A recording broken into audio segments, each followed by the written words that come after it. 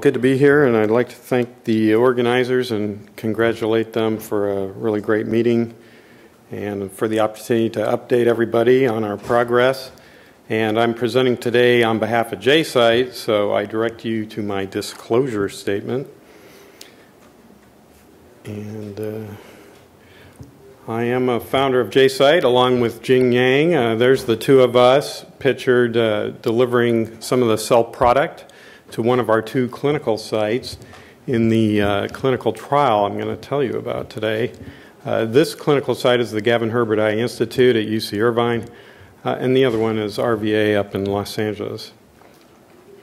jCyte was founded just a few brief years ago, and so far has licensed our intellectual property from the Regents of UC, has also filed and obtained orphan designation in retinitis pigmentosa, which we'll be discussing, and has undertaken and achieved the IND and IRB approval process, and has served as a sponsor for the trial that I'm going to talk about.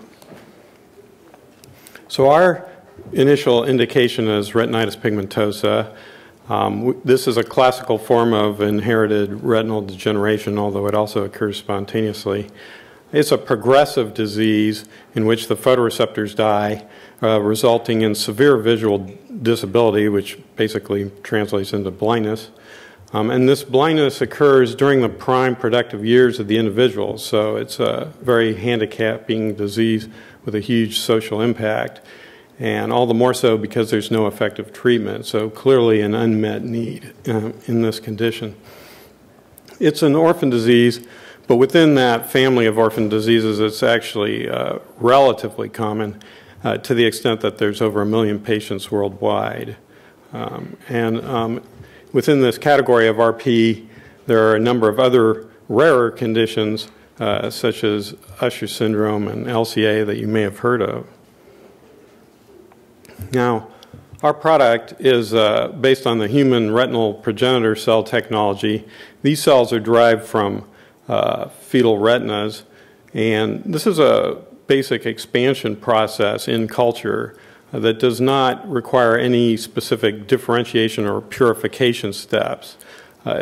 And for that reason, and because it's not derived from pluripotent cells like ES or iPS cells, this makes it a simpler matter to manufacture these cells without some of the challenges that go along with working with cells of those types. The primary mechanism of action that our clinical protocol is looking to capture is neurotrophic, although the cells also have a capacity for cell replacement in terms of like photoreceptors in the retina. But our primary goal is to capture this neurotrophic effect, as illustrated in the slides in the lower right-hand corner there between an untreated and treated retinas. The colored dots being the photoreceptors that are rescued in the treated eye.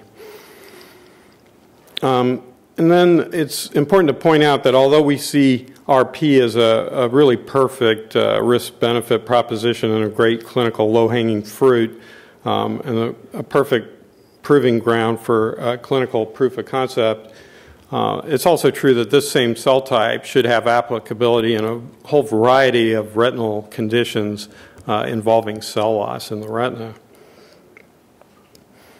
So just to summarize our product, and this is the product and the treatment strategy, very simple. It's just a suspension of dissociated retinal progenitor cells from culture. They are allogeneic. They're expanded under GMP conditions. They're thawed. They're cryopreserved, then thawed and harvested prior to injection into the vitreal cavity, which is performed in the office under topical anesthesia. A very simple process. And the patients are not burdened with a lot of complicated follow-up, such as keeping their head down or immune suppression. We've achieved quite a few milestones in the brief time that jCyte's been around. We're part of the CERM pipeline, including early translational and disease team awards, and also part of the new Alpha Clinic initiative at UCI, partnered with UCLA. We've obtained a number of grants to fund this work, totaling over $20 million, which has gotten us to where we are now, and we'll continue to fund the trial. We got the orphan designation, as I mentioned, and we've partnered with NIH NCATS. That's the people interested in rare diseases and translation at the NIH, and they helped us with the preclinical aspect of our program. So we've successfully manufactured the cells at a GMP facility at UC Davis as part of the grant process. We licensed the IP from Regents, as we mentioned. We applied for the IND, and it's active as of this year. And so we've initiated the trial, early phase safety trial, which is underway, and it's already gone through one DSMB review to date. The patent was also approved this year by the USPTO, and we continue to work on broad international coverage. So here's the trial. Our primary objective is, of course, safety. We are looking at 2 dose levels, 500,000 and 1 million cells. Again, human retinal progenitor cells injected into the vitreous of the eye, where the cells are expected to exert a neurotrophic effect on the host photoreceptors. Secondary objective is, of course, to look for function, and that's something that's part of the trial. So the status here is that we've already enrolled 8 of 16 patients. That completes cohort 1 in terms of enrollment. The study is divided into 2 basic cohorts, one with a more severely impacted vision, that would be cohort 1, and then after another DSMB review of the data obtained from the first cohort, we'll be moving into cohort 2. And these patients will have somewhat better vision, and that means they'll have more residual photoreceptors, so there's going to be more photoreceptors available for the product to impact. These are our assessments as part of the trial, nothing unusual here. And in terms of next steps, of course, we're going to complete enrollment in the initial trial and then complete the trial with a 1-year follow-up period.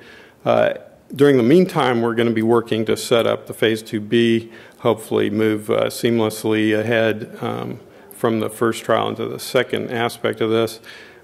Something that's getting a lot of work right now is working on jCyte itself. So far it's been a shell. It's been, I talked about what jCyte's actually contributed to the project, but you can expect a lot of changes over the next 12-month period, and we're looking forward to that.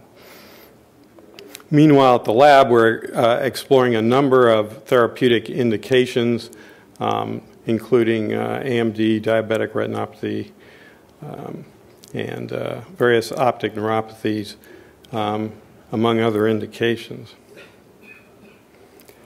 I'd like to thank all of our partners, and particularly single out CIRM, who's been instrumental in helping us along, not only providing bulk of the wherewithal to make this happen, but also facilitating our rapid progress through the translational pipeline, starting as an academic entity and transitioning towards the private sector here.